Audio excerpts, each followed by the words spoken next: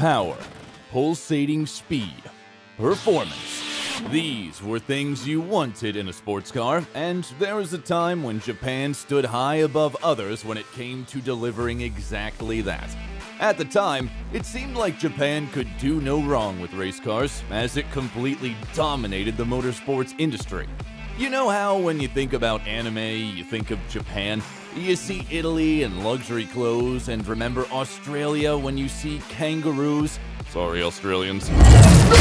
That was exactly how Japan was in the production of the out-of-the-world sports car at the time. And in this era of Japanese motorsports dominance, Mitsubishi was the king, the law, and the truth. Now, don't get it twisted. Mitsubishi's rise to the top was not a walk in the park, especially with the types of competitors it had. When you have Toyota, Honda, Nissan, and even Mazda in their best forms breathing down your neck, you have to come correct. And oh boy, did Mitsubishi come correct. The company revolutionized the business of motorsports production with gallant cars like the Galant, Evo, Eclipse, 3000 GT Stealth, and FTO. These cars were not only winning races and rallies, they were redefining culture and creating trends. For instance, we probably would not have the Fast and Furious movie franchise without the Mitsubishi Eclipse. Yes, the dominance was that serious. So basically, at the time, the words Mitsubishi and performance went hand in hand, and everyone thought the company was going to dominate forever. Until it didn't. Mitsubishi one day decided to kill off its lineup of iconic performance and sports cars and replace them with SUVs and crossovers. Crazy decision, right? Strap up and join us as we take you on a ride down memory lane, discussing the iconic lineup of Mitsubishi performance cars and why you will never see them again. We did some digging to find out what was behind the strange decision and rebranding, and what we found was crazy. This is the story of why Mitsubishi will never, ever make a sports car again. Our story started in 1917. Nope, scratch that. 1870, when the company we now know as Mitsubishi was formed. At the time, it was known as Tsukumo Shokai and operated as a shipping company. Do you know who else was around at that time? Henry Ford, the first. He was only 7 years old at the time and was definitely not thinking about making cars. Well, to be fair to him, nobody was, because cars were not a thing at the time.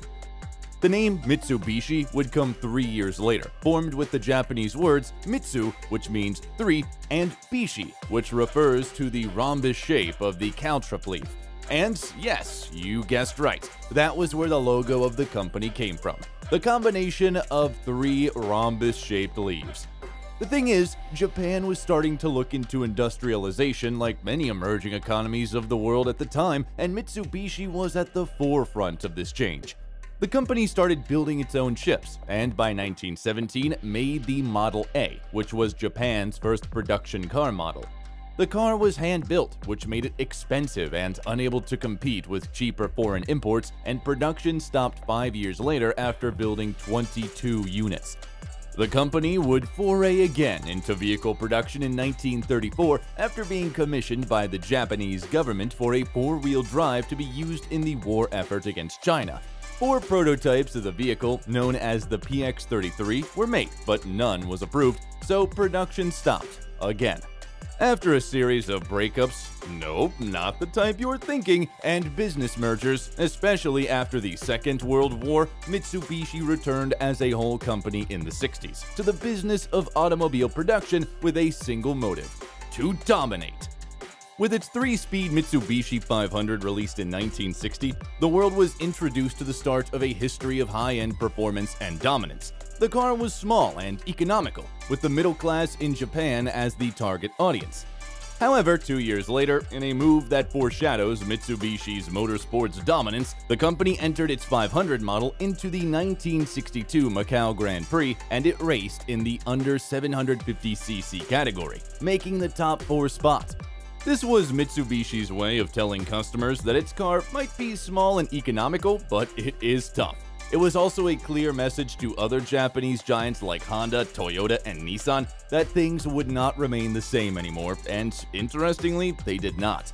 After the success of the Macau Grand Prix, the sales for Mitsubishi 500 ramped up, and it was time to scale.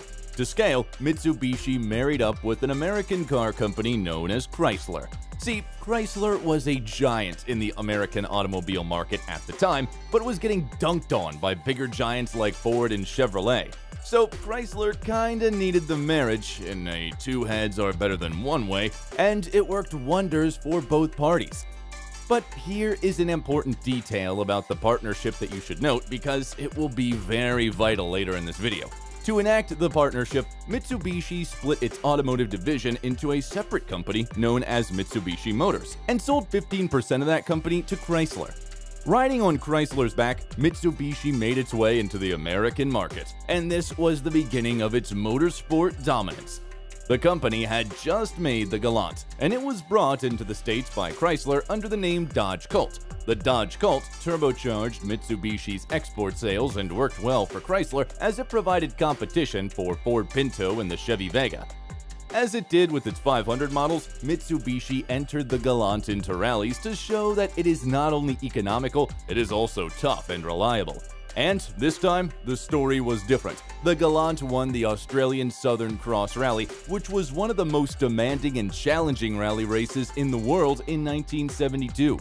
Now, not only did the car win in 1972, but it also started a 5-year winning streak in the rally, which was totally mind-blowing. Like, no other car could beat the Galant for 5 freaking years in the rally race. As expected, this bolstered Mitsubishi's ratings in the world of performance cars and motorsports. Building on the success of the Galant, Mitsubishi made another absolute beast in the name of the Lancer 1600 GSR. Now, this is the definition of a performance rally car. The car did so well in rallies all over the world, especially in Africa, that it was known as the King of Cars. When we said Mitsubishi was king, we meant it literally. In the difficult and grueling 1976 Safari Rally, this beast took podium positions in all races. Yes, you heard that right. All races. Its influence was so much that Hyundai, the Korean company, had to ditch a purported partnership with Ford and partnership up with Mitsubishi in the early 80s, resulting in the Hyundai Pony, a carbon copy of the Lancer GSR. This is a classic example of a girl leaving a man who proposed to her first for you just because you got the bag. By 1980, Mitsubishi was so big that it was making 1 million units of cars in a year and could no longer depend on Chrysler to import its vehicles into the US. Thus, the company made a decision to enter the US market by itself, but with another name. It partnered with Chrysler again and formed a new market known as the Diamond Star Group. With its factory built in Illinois, go Wildcats! Mitsubishi kicked off by releasing a triplet of cars, the Eagle Talon, Plymouth Laser, and the Mitsubishi Eclipse. Yes, the very Eclipse that you fell in love with. This is the origin story of the Mitsubishi Eclipse. Before unwrapping the Eclipse and taking you on a nostalgic ride in it, let's clarify something. There is a reason why the 3 cars were called triplets. It's because they were basically the same cars, under different names. They had the same makeup with the same internal parts, including the insane 4G 63T engine that powered the Lancer Evo, more on that later, which was why the cars were known as the Eclipse triplets.